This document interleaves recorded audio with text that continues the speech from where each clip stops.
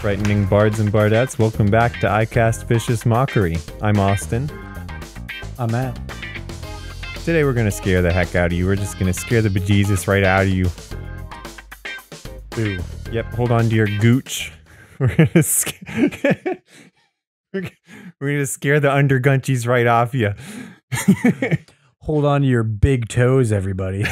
we're gonna spoop you. Yeah. Like crazy. Hold on to your bones, guys, because woo! We're going to rip your skeletal system out of your body. And boy, oh boy, is that going to be scary. All right, so we got some homebrew today. I'm telling you, actually. And Matt, I don't need to tell Matt this. Literally, we just talked about it. I'm telling you, but I have to look this way. We got some homebrew. It's a little spooky. It's a little spooky. Yeah, some of it is. We're feeling seasonal. Yeah. We're feeling seasonal. I guess technically this is going up after Halloween, so we missed our shot at the spoop, but like, come on, you can dredge up an ounce of Halloween spirit before you put your red and green stockings on and put on your turkeys, turkey slippers and stuff. Right. Because you got to have like a little Thanksgiving if you're in the US. Every store has Christmas stuff now. So, oh, dude. I know. Halloween is like gone. Yeah. Already. All the Halloween music is going to be shut off and replaced with Christmas music. Yeah, Halloween is less. It's more than a week away, and it's already done. Yeah, I know. It's very sad. It does feel like that. Yes, it does feel like everyone's like, "All right, Halloween's good. We did that." Right, which is weird. But we didn't. Is it just because we're adults? I don't know. Is it because we're not like kids going trick or treating, and we don't have to wait until the 31st? Is that? Oh, okay, I see. Well, yeah, Halloween is one of my favorite holidays. But my favorite thing about Halloween is that you can like go to like a party somewhere and dress up in a costume and do that kind of thing. Mm-hmm. I like that. I like doing that. Almost like Halloween. Yeah. But this year it just doesn't feel the same for some reason. We should write a Halloween song about that. Okay. Yeah. Halloween is just not as spooky without you. I know October was the month where we were dropping our homebrew book that we will start writing soon. Right. Since it's due this month. I think we pushed it back to November. Oh, did we? I think we pushed it back. Well, you know what? I guess we should make an announcement today. Yeah. Here's the official announcement. Mm-hmm. We are postponing our homebrew book. If you pre-ordered it, you're going to get an email that says the same thing that I'm saying now. Right. Which is, how did you do that? How did you pre-order this thing? We don't have any pre-orders set up. But then you're going to be like, how did he do that? Yeah, because you didn't put your email into anything. It's freaking right, but I know who you are. Right. We know who you are. Yeah. Yeah. I'm going to reach right through this camera. Yeah. I'm the Halloween spirit. I know if you get candy or not or whatever. I'm going to reach right through this microphone and tickle your ears.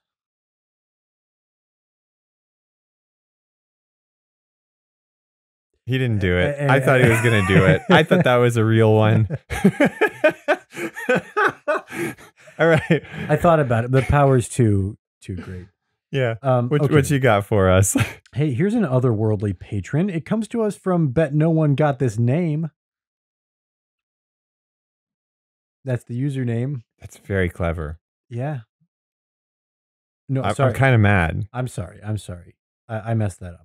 The user is IBetNoOneGotThisName. Yeah. Yeah.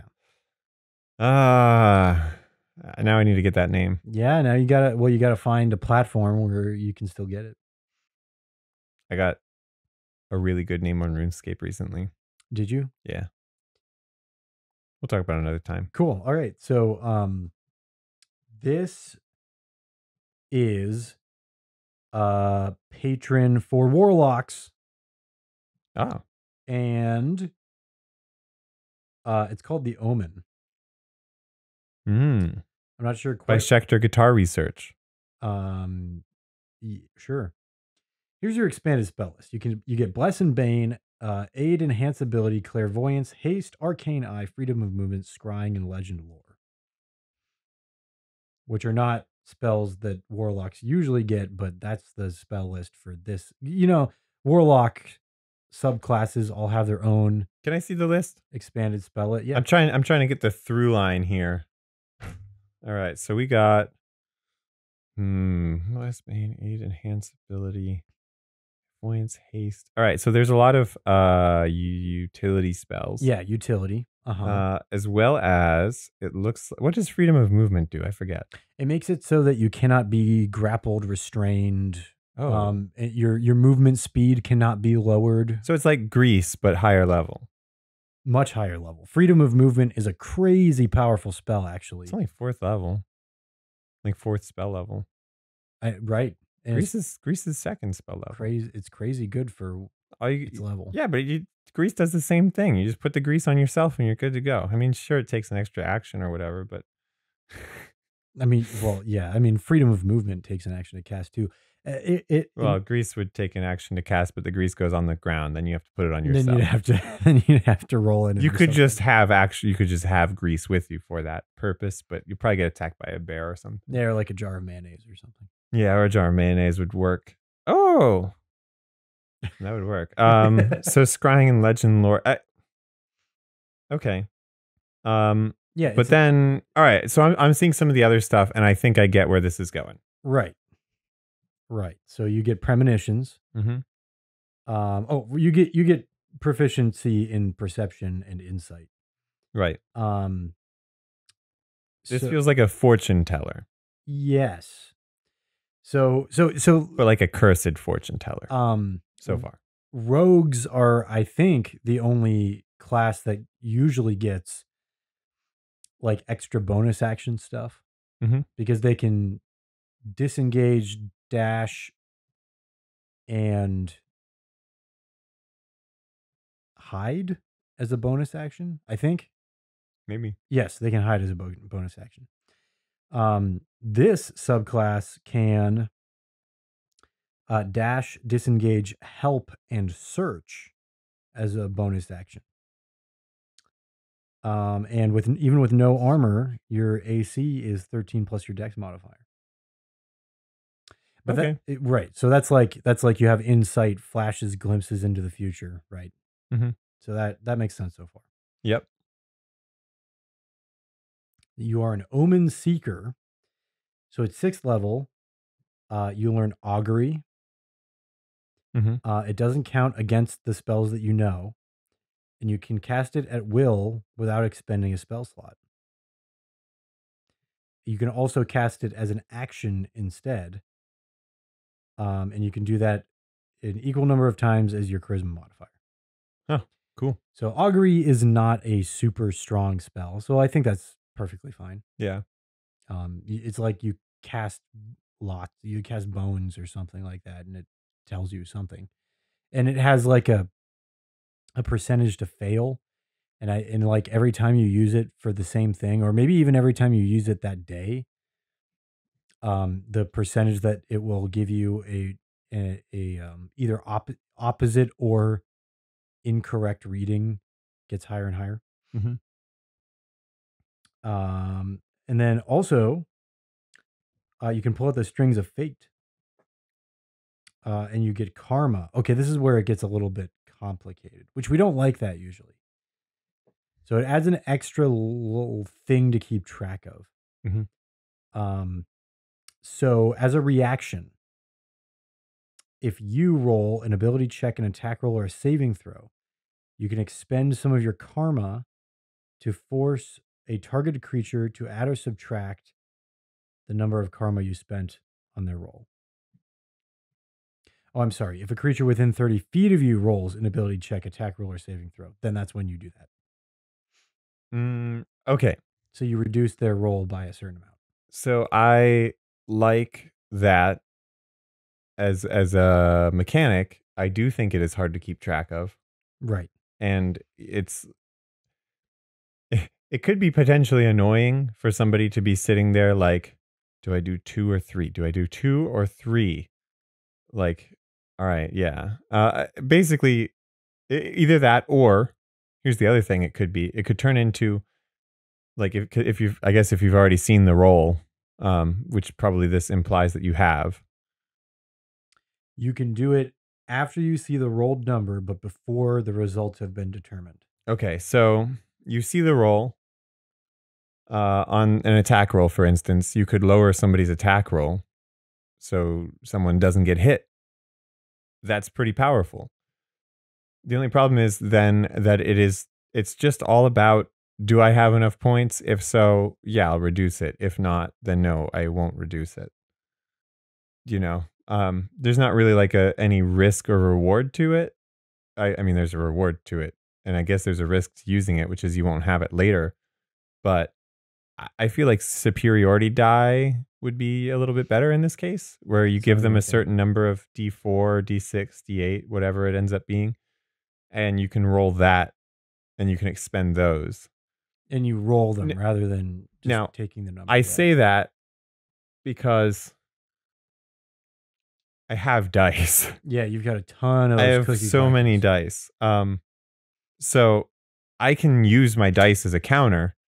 I can have, 15 superiority dice and then be like, all right, these are expended. I'll put them over in the expended pile with whatever these are. Oops. I've been wondering about those. Yeah, me too. I didn't want to move them, but now I did by accident, so it's too late. Oh, man. They're moved. Yeah. I don't know how much trouble I'm in now, but we'll see. Nobody tell my wife. Anyway. Though, then again, keeping track of karmic points or whatever isn't really much different. It's not that bad. Than keeping track of like key points. Right. Or sorcery points. But that's why I like the dice, though. And I don't like key points, and I don't like sorcery points. Right. Because I want a physical counter. That's a thing that you can reset. Because I hate using an eraser. Erasers suck. Yeah. Having to erase stuff is tough. There are a lot of ways. I guess that you're still erasing things, but plus I want to be able to write in pen. Oh, write in pen. But you really can't when you're using a physical character sheet. Let's be real. No, pen is a bad idea. Pen's a bad idea. Some people will put like a sheet protector over their character sheet and write on it with dry erase marker or wet erase marker or regular like Sharpie, which you can then dry erase over and erase it. Right, exactly. Which is a little bit, it stands up to the weathering of carrying it around all the time. Yeah, a little bit better. Anyway, though, I'm not a huge fan of resetting the points and stuff. I'd rather just have the dice. But that's me speaking as somebody who has so many dice that's suddenly easier. If you have one set of dice, that's harder to keep track of because now it's an abstract thing. Whereas it's actually supposed to be a physical, like you have these 8 dice in front of you. Now it's an abstract thing and you're not sure if you write it on your character sheet or if you just remember it or what. Yeah, it's probably too much to think about. And I think we thought about it too much. No. Oh, you're right. Nah. On this show? No. All right. Yeah. What's up next? What else do they do? So you can also get more glimpses into the future at level 10. Whenever you cast Augury, you can now increase the casting time to an hour to modify the information you gain. You can ask a single yes or no question, and at the end of the casting, you receive an answer. The possible answers are yes, no, yes, and no, or nothing if the spell is somehow being blocked. When casted in this way, the spell still has the normal cumulative 25% chance that you will get a random reading. So it's a little bit more specific, I guess. Yeah. Augury becomes more specific if you do that. And then at 14th level, you gain the ability to fully change the flow of fate. So whenever someone within 30 feet of you rolls a 1 or a 20 on a d20, you can use your reaction to invert the result, causing the 1 to become a 20 or for the 20 to become a 1. The targeted creature is forced to take the result created by this feature. What hit dice do warlocks have? I don't know. I think it's 8. I think it's D8. Hmm. Most Yeah, they might be. most are D6 or Because D8. I mean, with this build, you're gonna need to be a little tanky. So you're gonna need some constitution. Because it sounds like it's most useful if you are somewhere where your allies and enemies are within 30 feet of you. That's where you're most useful in combat. Yeah, that's true. That's true. So So you got to be right in there. you're gonna have to be in the fray. It does give you a good deck or a good AC bonus because That's what I'm saying. Yeah, they thought of this. Yeah, 13 plus your dex is pretty good. Mm-hmm. If you can get a decent dex score. Depends on how you roll your character, but getting up having a nice 16, 17 AC maybe. Well, I mean, I probably with me I would have 18 AC to start with because I always roll only 20s. Yeah, just straight 20s. Straight 20s. Across the board. Mm-hmm. Yep. It's all technique. It's not like... Right. There's a strategy. There's luck to it for some people, but like physics is deterministic. Let's be real. You have to like go to roll the dice, but then you just sort of like place them down where you want them to be. Yeah, and the more carefully you place them, the better it works, obviously. Right. It's a strategy. Yeah. Where you just sort of set the dice down. I mean, that's how I've won all of the encounters, that I've ever been in. I just set the dice where I want them to be. What do you think? Do you want to do just one more, or do you want to see 2 more?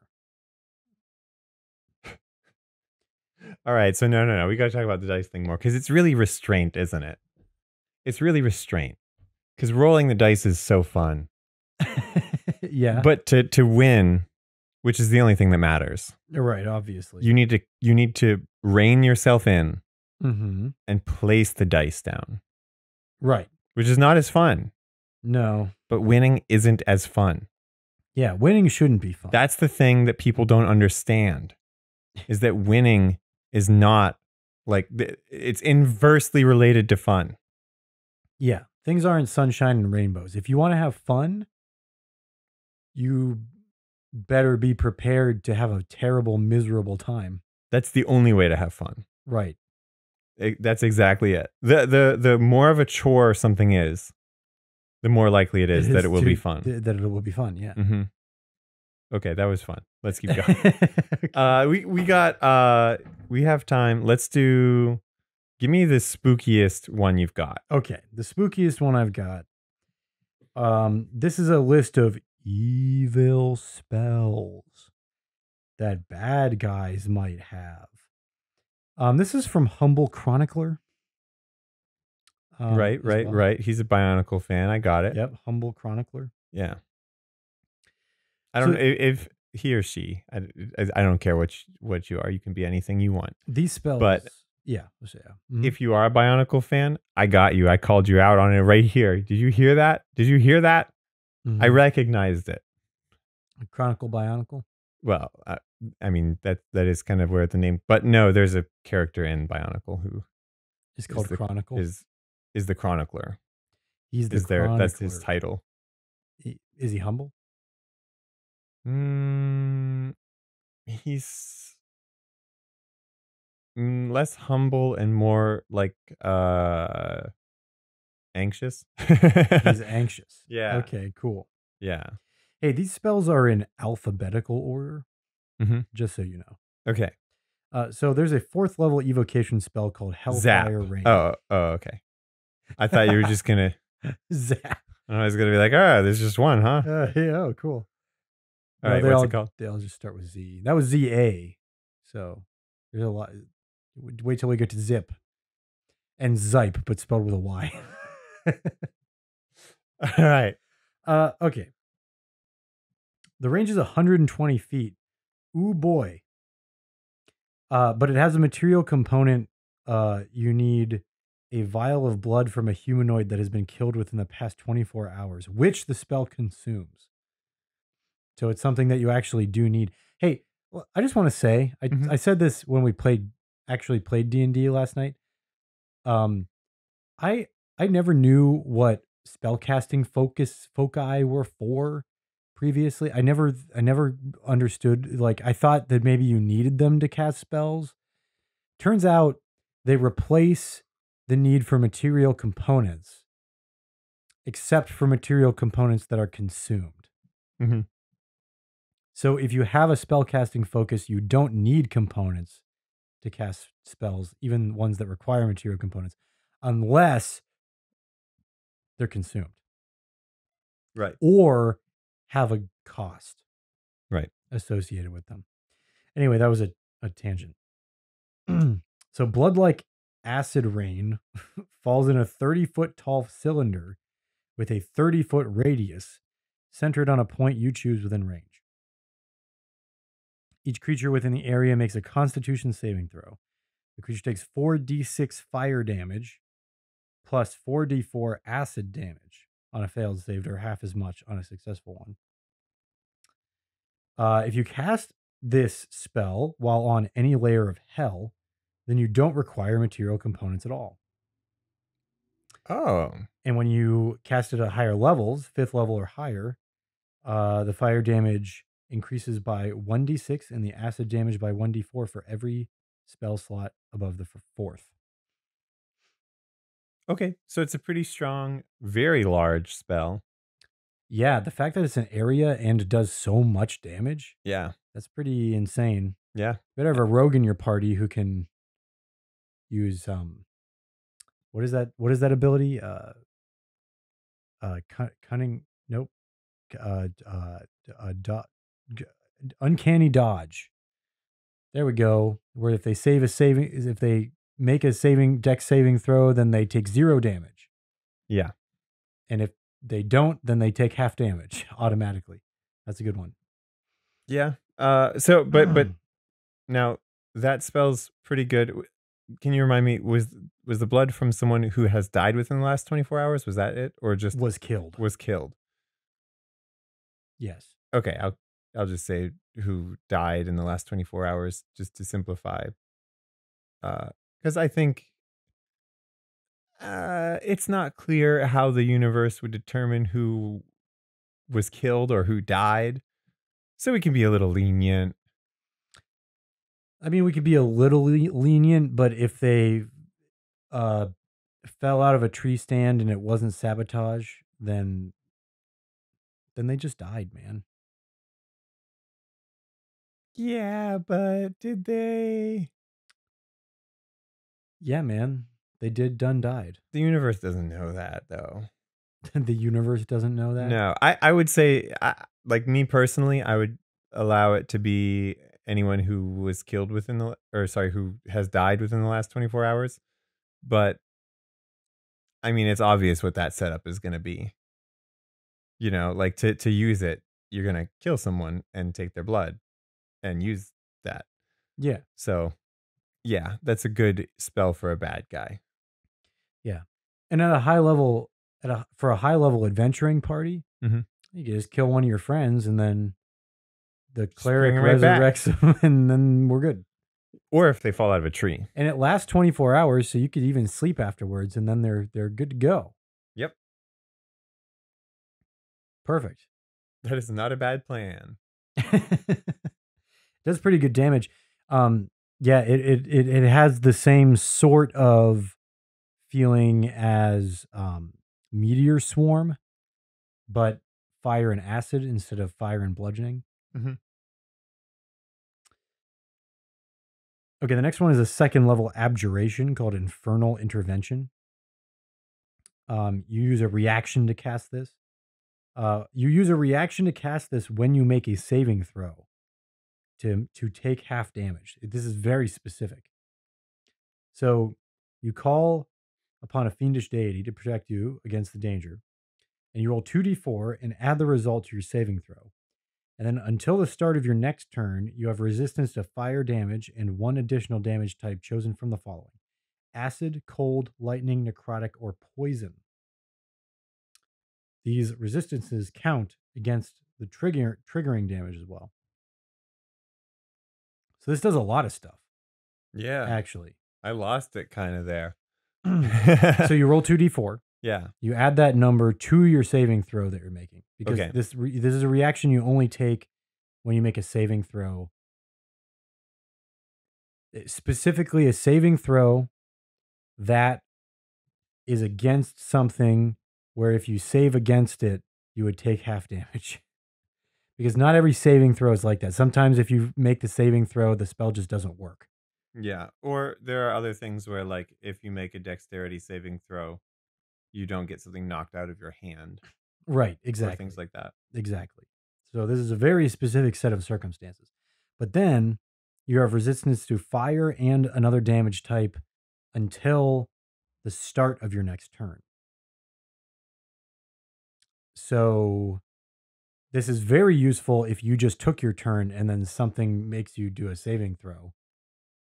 Because then anything else that attacks you, you'll have resistance against that damage type until your turn starts again. Yeah. Yep, exactly. This is for if there are multiple enemies who are attacking with elemental damage. And there you go. All right, I like that. Cool. Mortify, which is a 5th level enchantment and requires concentration. The range is 30 feet. Hey, you attempt to instill fear and evoke dread in one creature that you can see within range. Constructs and undead are immune. They make an intelligence saving throw or become frightened until the spell ends. Mm-hmm. But while they're frightened, their proficiency bonus is halved, rounded down. And the first time that they take damage, they take an extra 2d6 psychic damage. So it's, mortify. It's like cause fear, but a little bit worse. Well, okay, so one thing that would make it not worse than cause fear would be if that psychic damage was automatic instead of the first time that they take damage after it. That would make it pretty good, I think. Yeah. Well, cause fear literally just puts the fear condition in something. Yeah. In a creature. This does that. Mm-hmm. And does extra damage. When you're saying worse, you mean worse for the person it's being used on. Yes. Oh, I thought you meant worse as a spell, like less useful. No, this is way more useful. Okay, yeah. Yeah, okay. I was a little concerned. You were like, we could this guy. I don't know how to make you happy, man. This guy wants to just cause fear. That's all. Well, I do. I kind of stand by what I said though, because I don't know. I would just forget about the psychic damage. It's just begging for me to forget it. It's bad. You're asking me to forget about the psychic damage. All right, because like each turn, like each like person's turn or monster's turn is going to be like probably 20 to 30 minutes. Each, yeah. Yeah. So on the first one, I'll probably remember the psychic damage. 20 minutes later, I probably will still remember it. But then there's going to be a player's turn in between, and I won't have to think about it. And now we're talking 80 minutes from when I cast the spell. You think I'm going to remember that psychic damage on that third monster? No. Now it just says whenever they take damage. So if they fall off like a ledge or something and fall 10 feet down, they'll take that extra psychic damage then too. That's true. Oh, so no, wait. That's even worse. Because now I actually have to be thinking about this, not on the monster's turns, but on my allies' turns. Yeah, all turns. When I'm already using my allies' turn to think about my next turn. Yeah. It's great. Yeah. You should have to keep track and think of at least 6 or 7 different things during combat at all times. Now, so let's talk about ways to alleviate this. Can we do that? Okay. Can we do that? Sure. All right, let's say you're playing with minifigures. Minifigures, is that what they call it? Miniatures. Miniatures, yeah. Minifigures is the Lego ones. You could use either. Anyway. Yeah. What I would say is just put like a conditional marker on them. and tell everybody what that conditional marker means, Mhm. and hope that all of the players on the table or around the table are diligent with conditional markers and are taking them into account on each attack. So when the monster gets hit, they see the conditional marker on the monster and go, there, that's going to be that 2d6 psychic damage, please. And you roll that. We got one. Boom. Bada bing, bada boom. Yeah, those little ring things are pretty useful. Yeah. So next up is you're playing on a digital tabletop. Yep. Pretty similar. We use Roll20, but just the free stuff. Yeah. So I'd probably put a color marker on it, or you could use a conditional marker, but I'd probably put a color on it, to be honest. And just say, hey, this color, this purple, means that they can take psychic damage on their turn. Yeah, they have the ability to take psychic damage on their turn. Yeah, or no, on on any turn. Sorry, when they get hit. Yeah, when they get rather. hit. I keep forgetting what causes the psychic damage. All right, but anyway, yeah. So then you see that when they get hit, they take the psychic damage. Everybody has to be clear of what it means. How do you keep track of that when you're playing in your brain? That's what I'm stuck on, and that's why I stalled by saying the other ones first. Be a genius. It doesn't work. I've tried. Ah, man. Darn. I am that, and it's not doing it. I am a genius, and I can't figure it out. Yeah. I don't know, man. I mean, one way is to have like an actual flow chart that everybody's following on each turn, where they like look at conditions and they do like all this stuff. You could snap a rubber band on your wrist, right when the spell is cast, and then you'll be like, "Why am I wearing a rubber band on my wrist?" Oh yeah, take 2d6 psychic damage. No, but I think. All right, let's say this. Okay. You start your turn, and you're required to list your conditions at the beginning of your turn. You say, all right, I'm taking my turn. I am poisoned. I have 2 levels of exhaustion. Let's do this. Let's get this bread. I think that something like that needs to be happening in a completely theater of the mind setting, because otherwise you're gonna forget all kinds of stuff. I mean, you're gonna have to write stuff down anyway. You're gonna have to write down conditions and things. But I think that there needs to be a repeat, like the repeated vocalization of it, the making sure that everybody's on the same page each round, and reminding everybody of the things that are normally just left in the background. That's important. It's like doing a table reading of a script. I don't know if it is or not. I've never done that. It'll be. I mean, I have. Okay, but that doesn't count. That doesn't count. Well, I don't know if we did it like a table reading. I mean, what do you mean? Like you include you dictate. Somebody in the group is in charge of dictating the stage directions. And okay. Actually, then yeah, we did it properly. That kind of stuff. That's what I mean. Yeah. So like you. So I'm just saying, like, when it's your turn, you say, Daniel Storm Thunder has 2 levels of exhaustion. Yeah. And is under the poisoned condition. And I get that that's not being in character. You could do it. You could deliver the line in character, and your character is the kind of person who every 6 seconds says, hey guys, by the way, remember, I am poisoned and have 2 levels of exhaustion. Did I mention that? Looking at you, cleric.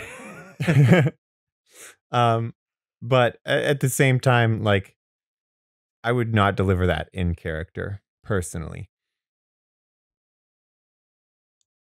Wait a minute though. I do have a character on deck who would announce that each turn. Man, I think I talked about this on the show before, but that really makes me think of that one episode of the Disney Hercules animated series, where there was some demigod guy, I think, who kept following Hercules around and wanted to challenge him or something.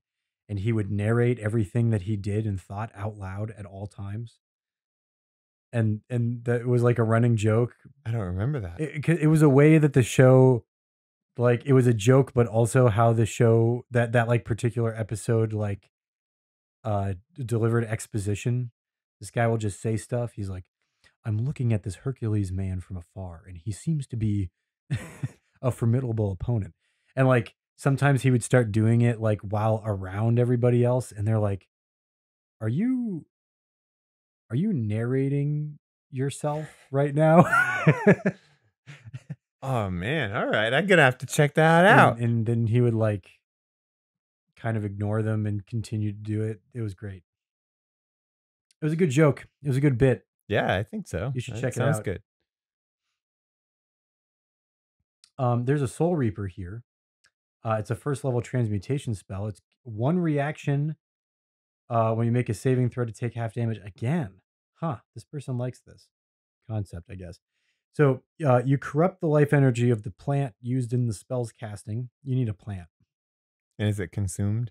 Apparently, it doesn't say that it's consumed in the components section. But you can't re-corrupt somebody. Right. So it twists into the shape of a scythe that appears in your hands. This person has seen Soul Reaper, I think. The weapon lasts until the spell ends. It counts as a simple weapon with which you are proficient. Requires 2 hands to wield. When you attack... Why does this... okay, I've only read like maybe half of it so far. But I do not understand why it's a reaction that you take when you're making a saving throw. Do you get an attack with it right away? So far, it doesn't make any sense. Okay. When you attack, use your spellcasting modifier instead of strength. It deals 1d12 necrotic damage on a hit. It has reach. Whew. And in addition, when you attack a celestial, you attack with advantage. If you miss, you lose. When you miss, you lose a number of hit points equal to half your level. Whoa. If you let go of the scythe, it wilts away. Thereafter, while the spell persists, you can use a bonus action to cause the scythe to reappear in your hands. I think they messed up when they put that this is you cast it as a reaction. So potentially, but it's also too powerful of a spell to give to somebody as a first level spell. Yeah, because it's too strong of a weapon. Although there is some risk involved, but you're only level 3 when you get a first level spell, I think, right? Spell slots. I think you get that level 3 or level 2. It depends on your class. Yeah. So anyway, you're a little baby. Your level rounds down to 1, or half your level rounds down to 1 or 0, depending on when you get that spell. Mm-hmm. And you can hit D12 damage. D12 damage. Yeah, D12 damage is necrotic even. Yeah, which is pretty pretty useful sometimes. And don't forget that when you cast the spell using 3rd or 4th level, the damage increases to 2d12, and 5th or 6th level, that's 3d12, and then 7th level or higher, it's 4d12. Yeah, so that's pretty strong for a thing that you can do repeatedly like that. And yeah, it's concentration up to a minute. Yeah, so I guess I can see why they'd want to limit when you could trigger it. So if that was intentional, I get it. I think that there's another I think there's another time that you could trigger it. Mm-hmm. Like I think that there are other ways that you could pair it with something that could be pretty cool. One would be if a creature within range receives the fear condition.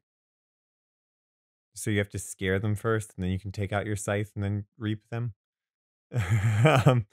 Because then that gives you something that you have to do in order to take out this weapon. Yeah, but then you could just use it on everybody.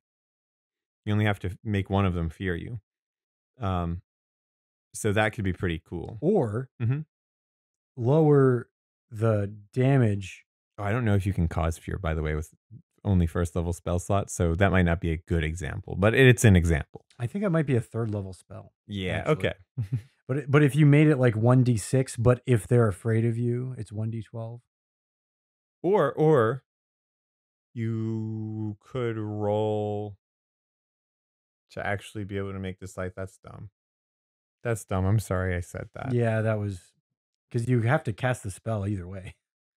That's a Yeah. lot of risk Yeah. for not very much reward I'm at all. sorry, guys. I know you come to this podcast for me to not be dumb. And today, I be dumb. Well, let's talk about the Split Soul, which is a 6th level necromancy spell. You lose half of your current hit points Okay. and attempt to possess the body of one medium or small creature that you can touch. Note that if they are warded by protection from evil and good or magic circle, then they can't be possessed.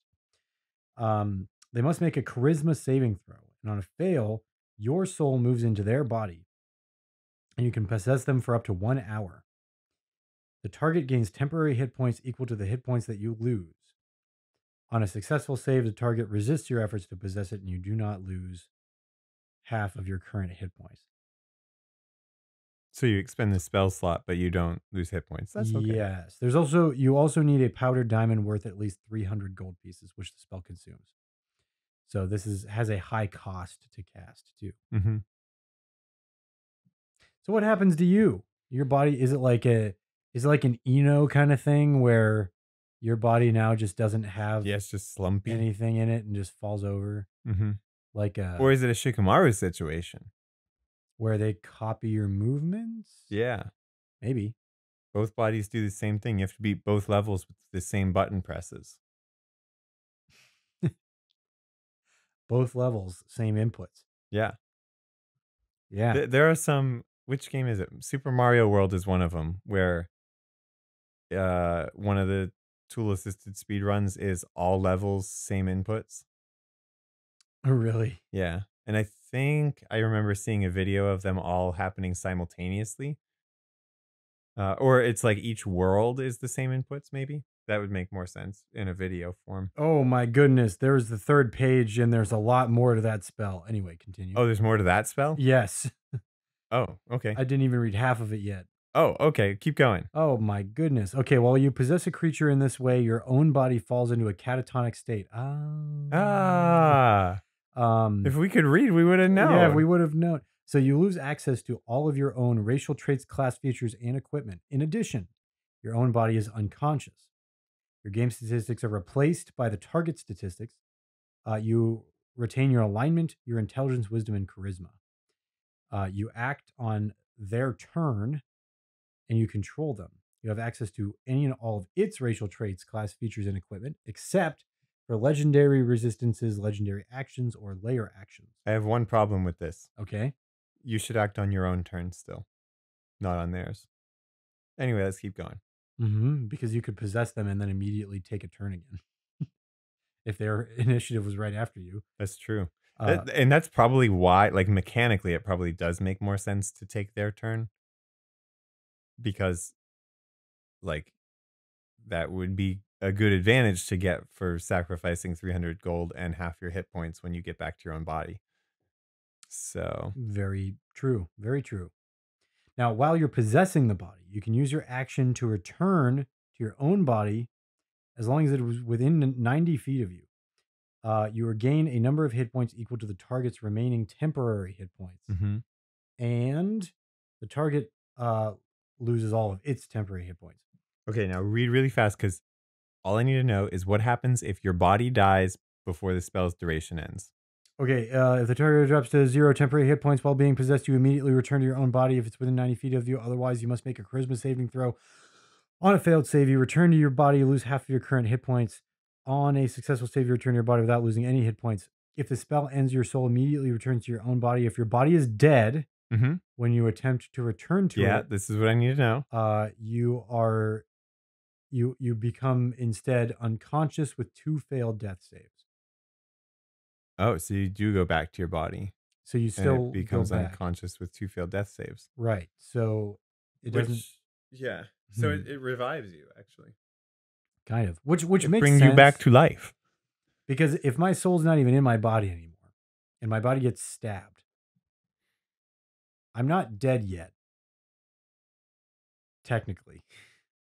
With the way that souls work in D&D, yeah. D&D, Like yeah. they haven't injured that part of you. Right. But when I go back to my body has been stabbed. And your soul is going to be like, hey, we're leaking. Yeah, we leaking. We got to bail Hey, out this call a submarine. plumber. Oh, man. Yeah, we'll call a plumber. His name is Chris Pratt.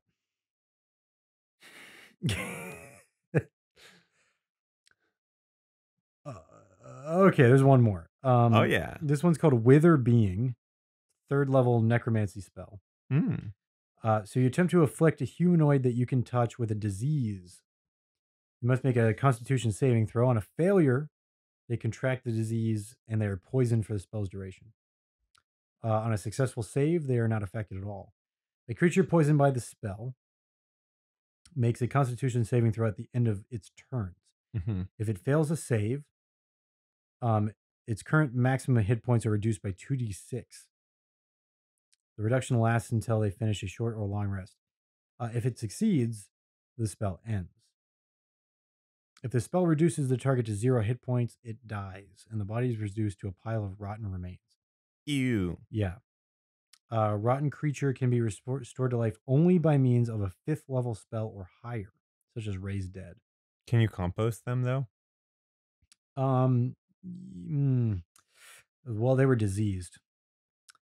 Generally, you're not supposed to use diseased animals in fertilizer and composting. I don't think you used animals at all in it. Come to think of it. Touche. That's true. Well, for fertilizer, but not for composting. No, not for fertilizer either. What do you use dead things for? Okay, anyway.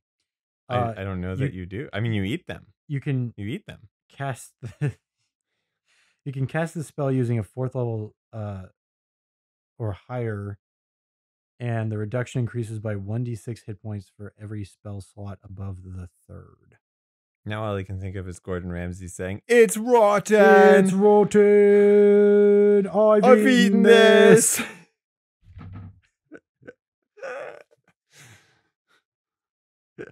So that's good for that spell. What's next? Well, that was the last spell, but I do have another one. Another homebrew. What do you think? Yeah, we got time. We got time? We got time. Okay. This comes to us from Rudocini. I think. Rudocini? Rudocini? Unclear how you say that. This is a creature called the Chosen. It's a medium aberration. It's chaotic evil. Oh, hey, there was a spell back there. I forgot to say I like the interaction between that spell and protect from good and evil. Okay, keep going. Yes. Back to Rudocini. And Magic Circle, too. Yeah. Yeah, it makes sense, right? That was the possession one, I'm pretty sure. Yeah. Okay, so this guy, he's immune to psychic damage, resistant to force and cold damage, vulnerable to slashing damage. I like that. Not enough creatures are vulnerable to things. Yeah. Or immune to things, even. What's the creature called again? The Chosen. The Chosen. Well, or it's just called Chosen. Chosen. Why is it? All right, I got to know more about this thing. It is immune to being charmed, blinded, deafened, and frightened. But what's its deal? What's it like? Well, it inhabits a humanoid creature. Okay. Usually that creature is unaware. And if the humanoid dies, the Chosen dies as well. The Chosen can, at any moment, decide to permanently take control of the host body, which transforms it into a chosen body. The host is considered to be under the effects of a permanent suggestion spell by the Chosen. So it's not really like full possession, but it kind of is. So here's its deal. It can cast Sleep twice a day at 3rd level. It can cast Fear 3 times a day. It can cast Arms of Hadar 4 times a day, and Hunger of Hadar once a day. I haven't heard of those two. Oh, you don't know those last two? Nope.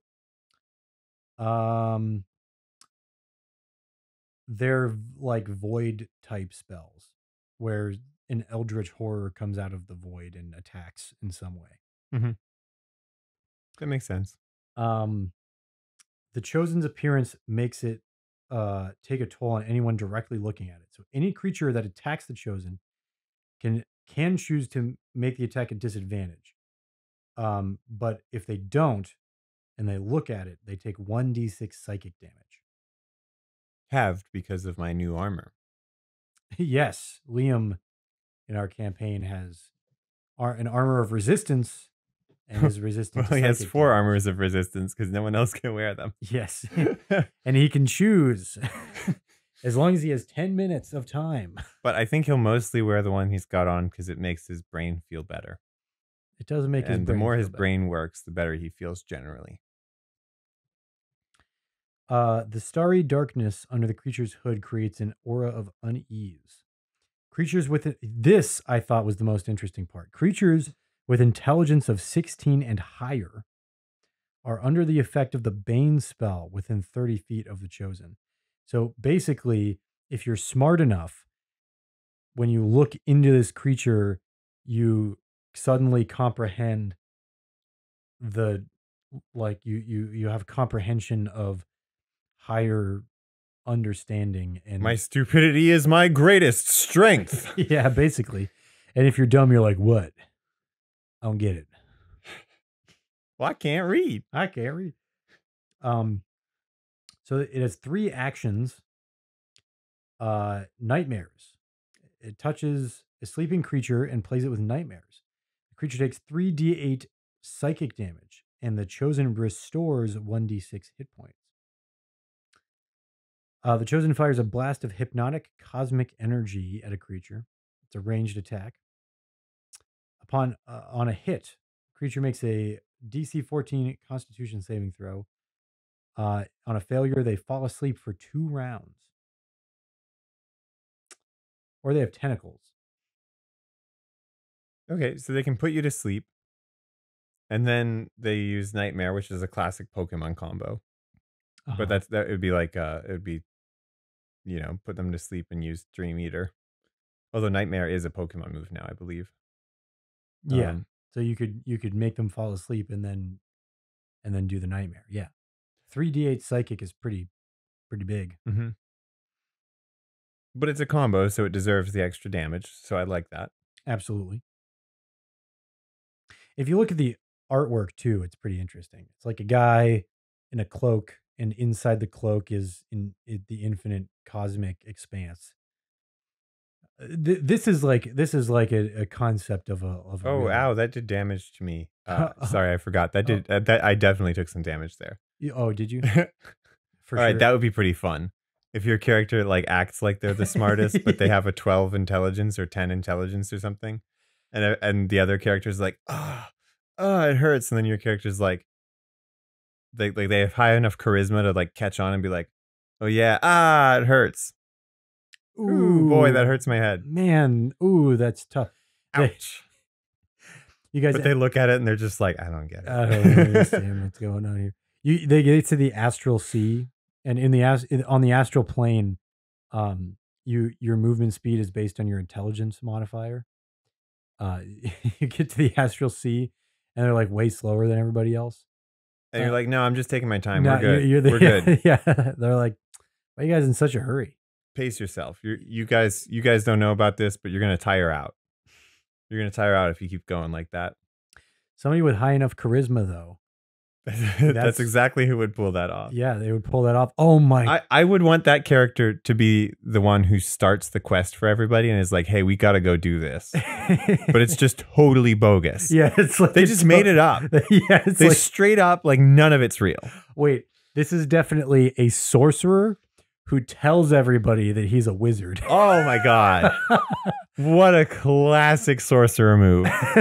He like carries around a book and everything, and he's like constantly like flipping through it like, yeah, all right. He like scribbles stuff. It's all nonsense. Like it doesn't mean anything.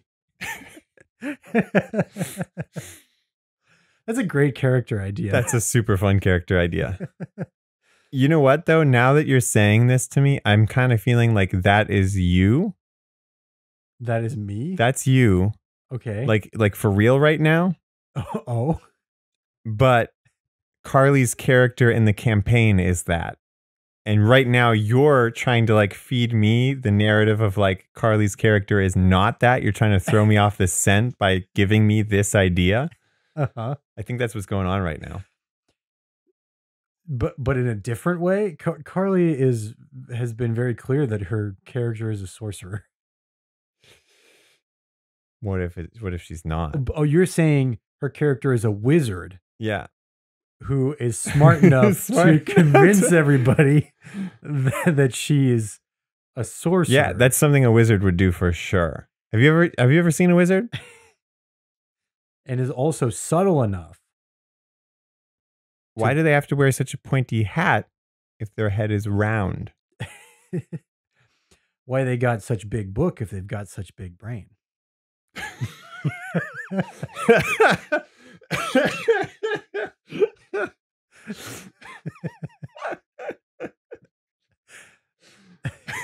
You like that one? I think I like that one. Yeah, me too. So anyway, happy Halloween was yesterday, everybody. Happy Halloween was yesterday. Today is the start of a new, not a new season of this show, but a new season of holiday seasons. So get ready for the Christmas episode. Yep, Christmas episode is going to be next. What day of the week is Christmas this year? Actually, I don't know. I have no clue. Let me check. I'm going to check right now. I'm just going to look it up. Look at me. I'm crazy. Maybe I already cut this. It took... No, I'm looking it up. No, I didn't cut this. No, you didn't cut. It's on a Sunday. No, sorry, Saturday. It's on a Saturday this year. Lame. And that means we're not releasing an episode that day. And what? Sorry, something just confused me. There was a thing on my calendar that told me there's something on my calendar that's telling me somebody's birthday, but I was so confused. Okay, it was somebody's birthday, somebody I know, but it's one of my friend's siblings who like I don't interact with ever. Like I'll see her sometimes. And her birthday was in my phone on my calendar. What day is her birthday? I'm not going to say, but it's in December. I'll say that. Is it December 31st? No. No? Okay. But because I was thinking maybe you still have my calendar shared with you, and I think I've got a birthday on that day. Oh, do you? No. It's a friend. Like, it would be really weird if you had this person's birthday in your phone. Stranger things have happened. I guess stranger things have happened, maybe. Anyway, I was like, why is that? I did not put this in here. It would be really strange for me to have put this in here myself. Her phone number is in my phone because I had to right, and she has her contact card automatically sync with the calendar, I guess. Yep, that does happen. Oh, so that was what happened right there. That was the 2 seconds of me being like, what? That was all that was going on. What if she's a sorcerer? She might. All right, guys, we'll leave you on that. She might be. We'll leave you on that one. Bye. Bye-bye.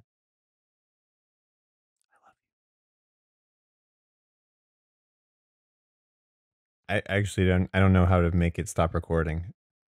I have no idea how to make that. You've done it before, haven't you? Me? Yeah. Yeah? No.